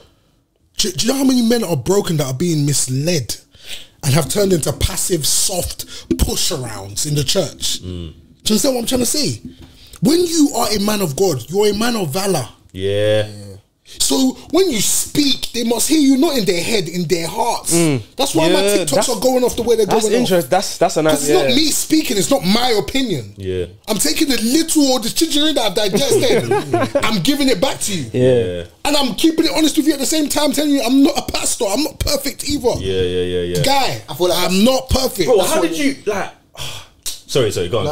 No. I was gonna say that like we were chatting about it because it's like maybe when you first start taking Christ seriously. yeah, and you're more open now. You're very like your boys might be saying, "Yo, let's roll here," and you're like, "No, let's do this," and you're like, "Nah." And now we're talking about something in the GC. You popped in DC. There's pastor, and it's like. We were saying that shouldn't really affect you, but it like, does. in the initial Sometimes, stage, and sometimes exactly, it still does. Do you get me? Like, because you don't want to feel alienated, but at the same time, he's called us out. He's called us to be set apart. Do you get what I'm saying? Like, did you ever feel that? Like, you felt a bit like I'm feeling a bit like honesty on the roles. Yeah, of course. You always get real from me. Yeah. For me, it's like I had that the other day. Someone called me a pastor. I looked at it twice. The first thing that got me was, are you like, who are you talking to? Yeah. Do you know what I mean? I'm so raw, I can't help it. Yeah. So it's like, I was like, okay, cool. It's actually true. It's people that will tell you who you are. So, oh, you think I'm a pastor? Cool. I don't need to now. It's if I now reply and say, God bless you, sir, my humble servant. That's the issue. So it's like, oh no, that's actually respect. Right there, for you to deem me fit to give me that title, oh crazy! But you don't take it as like a little backhanded thing that like it's a sly boy. It's a choice to be offended. True, very true, very true. So you can't offend somebody who knows who they are. It's a fair point. Yeah, it was funny. Like I remember one time, like sorry, bro, and you calling me a pastor might also be your lack of ignorance. I don't know if you don't have any words in your dictionary. You don't know because. Somebody else could call me a speaker. I'll feel cool with that. Yeah. But I know that you might just be calling pastor because you might just lack the knowledge of what a speaker is. So I'm going to be the idiot if I get offended. Even like no, go. Oh no, I was just gonna say like a similar situation even happened. What this was like maybe a year ago. You might know about power in that year. Yeah. I think in you got a code. Yeah, no, hay fever, innit? Yeah. So in the what's it called? In one of them, like there's a guy called Kane there, basically in it. So I kind of like likened. I think we were discussing it. I kind of likened Cain to Cain and Abel essentially, because Cain's a second child. He's not really shown love. He's not seen as the heir in that. I remember one of the men was like, "Fam, yeah, it's good. Why you always relating stuff back to God?" I remember at first I was like, "Fam, what the hell?" But then after I was like, bro, do you know what it is? It's slight calm because like if you're gonna know me for something, you can know me for God. You know what I'm saying? But you know, but initially, bro, it's like a boy thing, like bro, man, you just wanna, I'm still, man, we're still boys. I'm just talking. Man can't talk normally. Do you know what I mean? Like, do you know it's like? Do you remember Mike? Do you remember Mike? I think he came to uni one time and he was talking about how like Christians were meant to be alienated. Exactly. We're meant like we're not. As we're always saying, we're not of this world. Do you get what I'm saying? So we are the salt and light. Like salts for a reason. We're not meant to like be in this. You get me? We're not meant to be like sugar. You can clearly identify the difference. You get what I'm saying? Like salt and sugar look the same, but tasting wise, but remember, I was telling you. Remember that time I went to my boy's like celebration, whatever, because he had something successful. We're just chilling because church was the next day. We're just motive, whatever, happy for you type thing. Do you know what I'm saying? One of my boys like, bro, are you gonna pray for forgiveness tomorrow in church? I was like, bro, man, just celebrate my boy. Like, do you get what I'm saying? So it's almost like a family. Like, man can't just like. Yeah, but I think the reason why people get irritated at that stuff, especially Christians that have a relationship with God, the real ones, there's still a misunderstanding or there's a lack of knowledge of something. When you understand that first, this life is spiritual, those things do not move you. So anytime somebody makes that kind of statement, or I've noticed there's like an irritance about what I'm saying, or I know it's not you, It's the spirit that's within you. Okay. So even as I'm speaking right now, I'm not talking to this. This can go anytime. Yeah. I'm talking to the spirit that's in you. So all those people that message me and they're irritated by me calling them fat and saying men shouldn't be fat and all that kind of, that's the spirit of gluttony that I'm speaking to. That's irritating you. This is, Do you understand what I'm trying to say?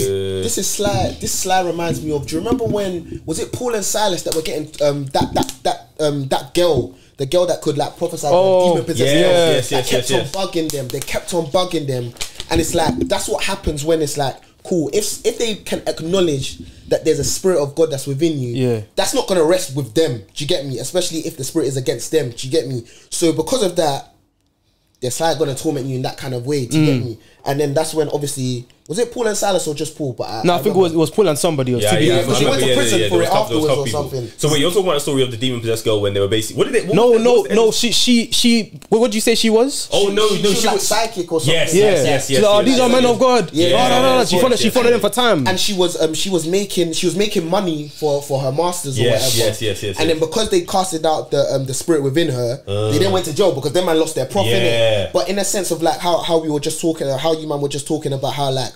Cool. It's not gonna sit right with certain people. Yeah. So because of that, they're gonna be poking at you. So it's scriptural, basically. I get what you're saying completely. I'm saying, you get me. So just wanted to full circle. Man, like that, all of that stuff. There is you just don't argue, and the Bible even says don't get involved in those kind of conversations that waste time and even kill your spirit. I don't argue with people anymore. Do you understand what I'm trying to say? Because I'm just doing something you should be doing. You've got an opinion on what I'm saying.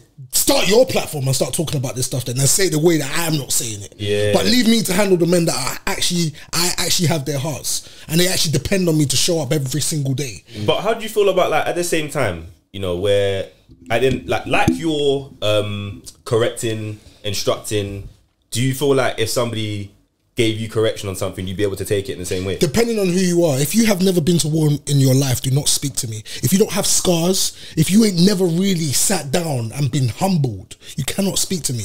Apart from that, I'm not a man who's guided by himself. I have counsel. Because what does Proverbs say? A man who is amongst counsel, that life leads to wealth. So I have leaders. I have mentors. I have people that I actually sit down to and am I doing this right? Am I in the right place? No, but just quickly on that though, because remember we was talking about sometimes like God uses the things considered foolish to like put shame the way. So don't you think God could be like like someone who maybe he or she may not have gone what you've gone through, but God's given them like, even though they may not have been through it, God could use anybody. It's like actually maybe so and so. Do you not think you'd be able to? Do you get what I'm saying? Because God could use anybody.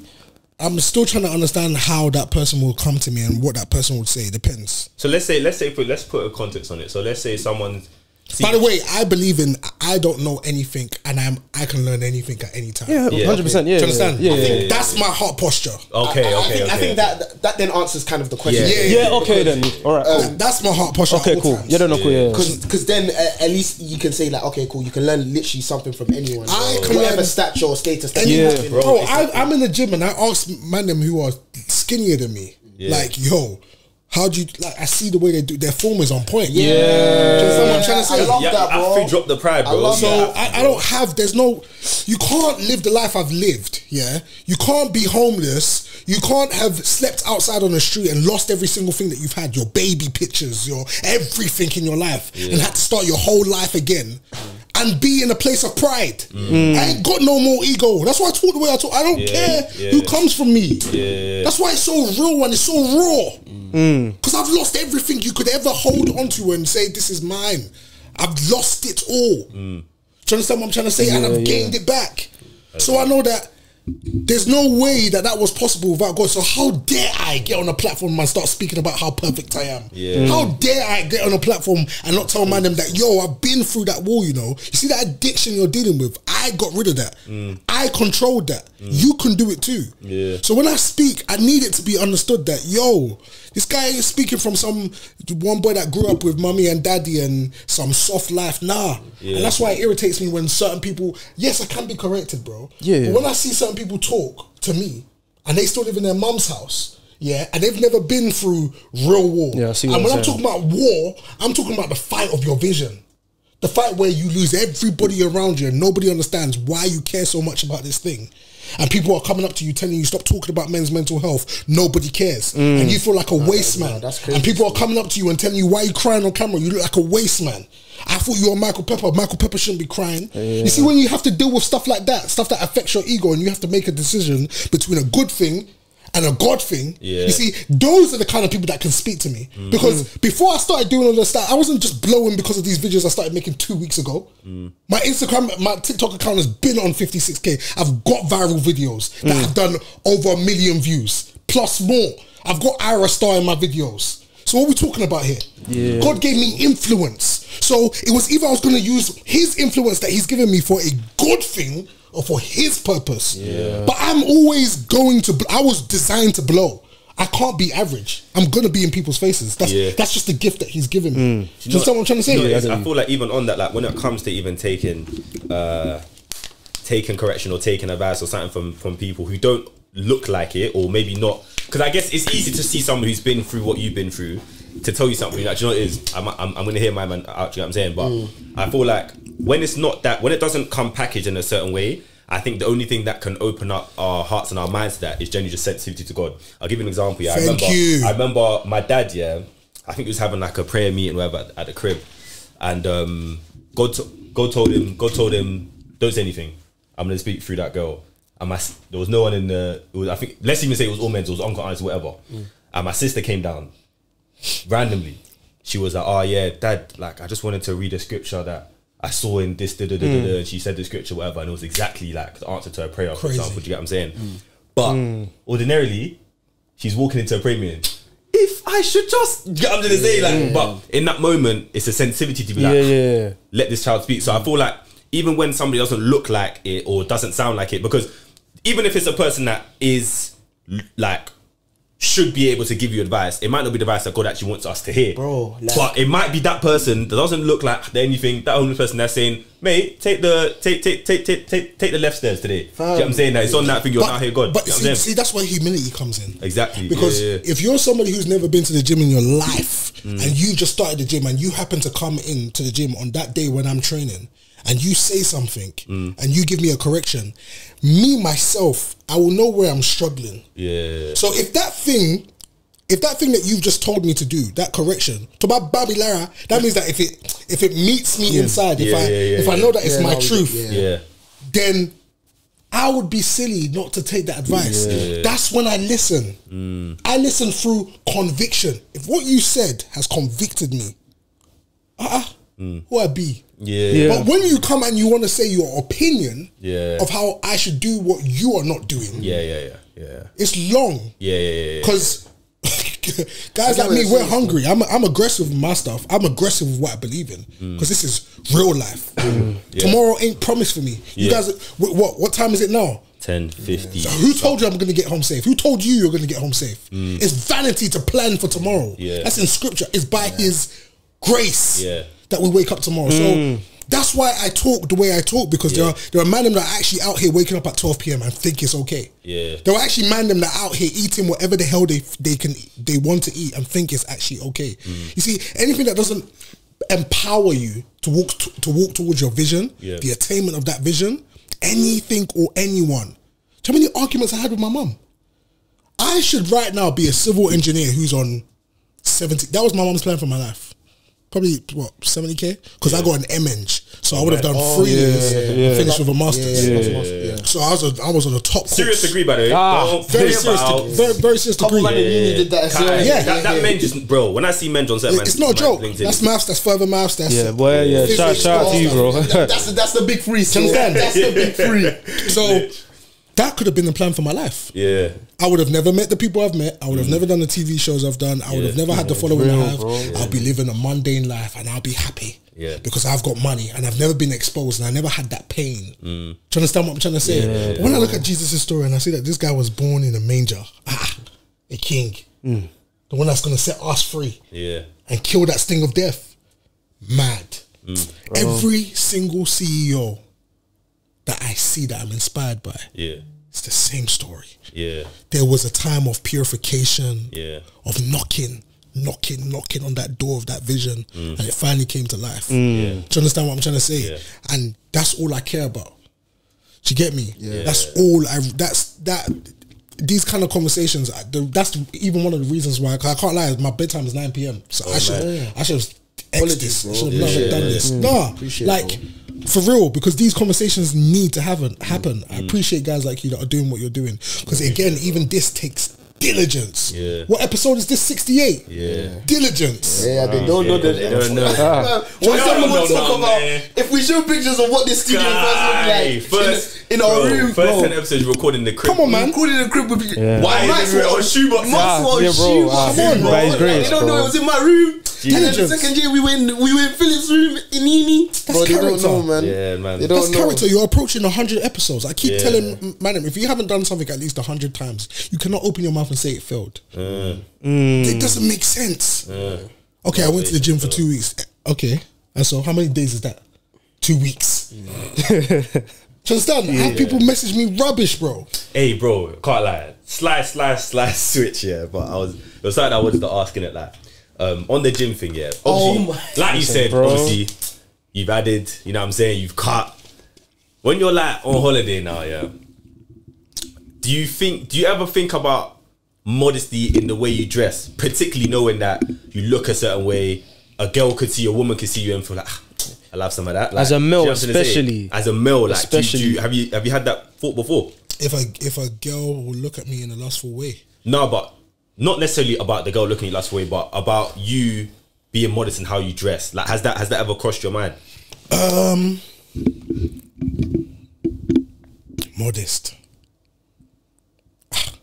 Yeah, no, but do you not think that's a problem? Exactly. Do you not think that's a problem? Cause we like generally the church speaks to women, whatever. Cover yourself, do this, dress like this. Do you know what I mean? So Yeah. I like, think it's common sense.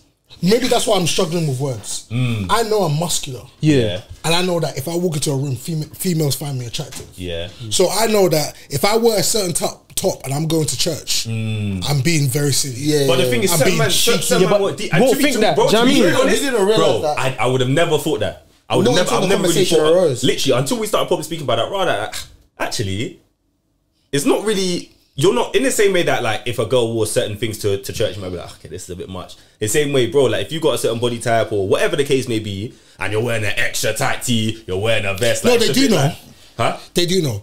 You can't walk into. If I walked in here and I was wearing a suit, would you guys not feel weird? Yeah. Okay, great. So there's already an atmosphere that's created. Things don't have to be spoken. When a girl wears a mini skirt to church, she cannot open her gob and tell me that she doesn't feel uncomfortable. You're a liar. It's your pride and your ego that will make you want to defend yourself because you're already in a defensive state. Yeah, but I'm saying that as I think the difference between girls and guys is like girls. This conversation has Yeah, been, yeah, exactly. From when they're little, it's like, you know, dress like this, don't show that. But for man, them, you're getting that body because you want to get that tee to fit properly. But I wouldn't have thought years ago, like, because I'm wearing a muscle fit tee, it's an issue. The matter of appearance never can't really lie. the convo. I would can't never lie. thought All of these conversations would not be happening if people stopped religion and got into relationship. Because when I'm dressing up, Yeah, I know what God's telling me. yeah. So I know whether I'm being convicted to wear this or whether I'm not Okay, being convicted okay, to wear this. okay. So we only speak about, again, all of these things. He was talking to people who were asking, was it not the Pharisees that were asking all these questions? Yeah, about all that okay, stuff? I see. So you guys still need to remember who's Asking the asking these questions originally. These are people that don't understand relationship. They were just reading the Torah and saying, "Oh, I'm trying to apply this and I can't do that one, Lord. How do I do this one?" They were trying to do everything. No, yeah, I understand what you're saying. But when you have a relationship with God, you sit down. You see, if you're new to church, I don't care if you're half naked and if you're just wearing what Kanye West's wife's wearing. Come to church, bro. Yeah, do you understand? Yeah, yeah, Come of course. as you are. Yes, yeah. Do you understand? But if you're somebody who is seasoned and has been to church and you're still saying you're struggling with modesty, who get the actors off of the stage? Yeah. Like, can you actually stop acting? Yeah, no, and the thing is, it talks about in the Bible about, like, you know, when I was a child, I thought like a child. Thank you. But now that 13, I'm a 11, man, man. do you know what I'm Yeah. saying? Or even Yeah. elsewhere, it speaks about like spiritual milk. Like, do you not crave Exactly, meat? Do you know what I'm yeah. saying? So Yeah. there is. Oh, you have these silly. Obviously, we already know women talk. The conversation about women is already there. We have these silly women that say stuff like, "Oh, I'm big boned," or "I just have a big bum," or whatever the case may be. Why is it me? If another skinny girl wears this, she wouldn't have the same thing. Well, duh. Do She's not. She doesn't have your body, so you can't even compare yourself and what you can wear to that girl. Yeah. You should be disciplined enough within your character to know that. Oh boy, me, I have this thing, so I can't wear that. Yeah, I can't go to church and wear a tight white top, bro. It's impossible. Even past speak, it'll be long. It'll be long. Eyes will be turning. But again, it's tough, man, because it's like telling a girl that has a certain shape that she can't wear the same thing someone else is wearing, telling a brother that he can't wear the same thing that someone else is wearing. It's tough. But I do hear that it's almost it's your own consecration, it's your own sacrifice that you have to make. What do you mean it's tough? I'm saying, looking at, because they're gonna say, why shouldn't, because it's me, why do I have to go the extra mile just because this is the way that my body is? Do you get what I'm trying to say? Because they might have to do a lot more, dress a lot more. To whom more is given, much is required. Read your Bible. I said much body. I'm being serious. I get where read your Bible. All of these principles are practical in our day-to-day lives and in the smallest decisions that we make. Yeah. So yes, God has given you more body. He's made you more voluptuous than Sarah, who looks like this mic. Yeah. Sarah, we love you though. We still love you, Sarah. Everybody deserves love. But especially I think. Do you know what I mean? But don't be sitting here complaining. If not, go and get surgery and get it removed then, if that's the case. And stop saying you're a Christian. Just stop it. The moment you say and you attach Christianity onto yourself, you now have expectations and responsibilities on your life. Yeah. There is a character that people are looking to you for. And that's what annoys me. Why is it that I thought this guy's my brother? All of these group chats that people like to start. I say you're my brother and you say how much you love God and God's all over your bio. And then when we link up, you're talking to me about weed. Yeah. You're talking to me about this girl that you just linked. See, that's the stuff that annoys me because it's like, oh my God, this looks so good from the outside. You open it and then it's custard donuts. Yeah. Do you understand what I'm trying to say? Custard donuts as well. No, that's that, bro. That's dead. Yeah, no, dead. Do you know what I mean? Like, I want everything that's beautiful on the outside, beautiful on the inside too. So I want everything that God gives me. I want every single thing. I want his character, bro. I need to remember, this is somebody who's, I wasn't that bad. It's not like I was out here sleeping around. I didn't lose my virginity until 21. Yeah. So it's not like I was bad. I would say my main struggle was always masturbation because I was looking for love. Yeah. Do you know what I mean? I was looking for comfort. Do you understand? There was something missing. There's always been something missing that I'm trying to find. Do you understand what I'm trying to say? But I'm telling you, I felt a lot of the pains that a lot of us men deal with now, or a lot of men deal with now. Yeah. So I speak so harshly because when you're in that dark place mentally, when you don't believe in yourself and you feel like you have no hope and you don't know yourself, it has to be an aggressive pull. It has to be aggressive. If God did not stop every single thing that was happening in my life, everything that was good, everything that was everything, if he did not stop everything, he wouldn't have got my attention. Yeah. Because I was distracted. That's true. Yeah, that it even gets to a point where you masturbate so much that you're done. You don't even want to masturbate. Like you're so like you're so empty. He's already there. Do you know what I mean? It's like, no, I don't want to do this anymore, man. This is dead, man. After you got to that point, it's dark. Do you know what I mean? It's dark. Yeah. And a lot of these men are doing this stuff because they're really lost. They really need love. Yeah. Do you understand what I'm trying to say? Yeah. It's like it's not a joke, bro. 4 weeks, 268 men killed. That's 268 dads, uncles, brothers, cousins, nephews, sons. That's not a joke, bro. No, so we're dealing with real stuff. So when I come across people that tell me, yo, you need to say this in a nice way, cool. Don't let it be your uncle or your brother that dies before you understand how serious what I'm talking about is. Yeah, man. That's real. I'm telling you, God changed my life. Yeah. Like, I'm telling you, he changed my life. Not just through fitness, but listen, that's just the best. Bro, that's just one way. I'm still a musician. Do you understand what I'm trying to say? But you said you haven't played in time, innit? No, I haven't played in time. I need to get back to church, bro. But I need to find a real church that speaks the truth. Yeah. Not all of this religion stuff, bro. If not, I'm going to open my own stuff like Kanye West did, bro. Can't even lie to you. Bro, listen, we could have been speaking for broski for hours, bro. But honestly, like, listen, another time, hope we get you back and defo, man. Again, might even invite you guys on Pepper Talks, bro. Yeah, man. Talk about that quickly. Do you know what I mean? Like, what the people actually is Pepper Talks? Like, if you were to sum it up. So Pepper Talks is transforming followers into leaders and leaders into agents of change. Okay. So when you watch that podcast, it could be on anything. Yeah, the aim of Pepper Talks, long and short, I don't want to give you guys a whole story, but it's to reignite that flame within men. Wow. Every single guy that has lost his vision, lost hope, and feels like this life is done for him, and everything that he's always had and always been shown is who he is. Those men that find their identity in things that are outside of him rather than inside of him. I'm trying to change that perspective immediately. You see, a plant can only give birth to what's inside the plant. When you plant an apple tree, it can only give you apples. You can't plant an apple tree and it gives birth to oranges or pears. Do you understand what I'm trying to say? Yeah. So how can what's outside of me tell me who I am? Do you understand? Yeah. Moses was told he was a stutterer. Moses was told he couldn't lead men. Moses was told he was a murderer. And those are all the things that affected him from taking action on what God had actually called him to be. Yeah. God put a leader, a speaker, God's mouthpiece inside of Moses. And that's the only reason why he could instruct him to go and become a leader, which was by telling Pharaoh to let my people go. So that's the whole aim of Pepper Talks, real conversations across everything. Mindset, vision, purpose, fitness, and where did they find finances. At Pepper Talks UK on Instagram, you can follow that there.